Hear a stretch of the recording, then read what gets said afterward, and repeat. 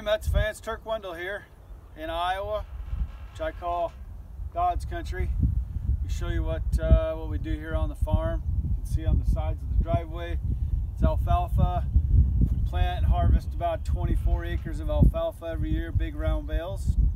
And well, welcome, and we'll take you inside and show you everything else we got. Okay, Mets fans, so here's the other portion. This is another 120 acres here.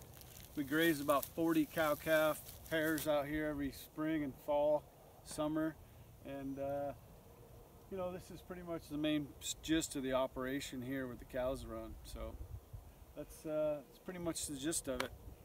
That's what I do on an everyday basis, is take care of the land and the wildlife.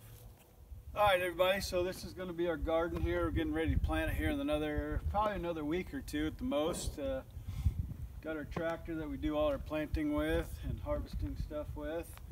And this here's the barn, or the portion of the barn with all the other goodies and toys, mowers and sprayers, all kinds of cool stuff. So this is where most of the stuff gets fixed, because stuff's always broken out here. It breaks down. This is part of farming. There's always something broken, something to do. Hey Mets fans, so this is one of the crops we're going to plant.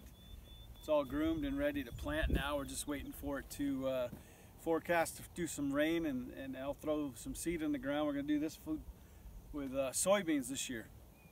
So this will probably yield us about 3 acres of soybeans, and it's just good food, and the deer love it too, so it's a win-win for everybody.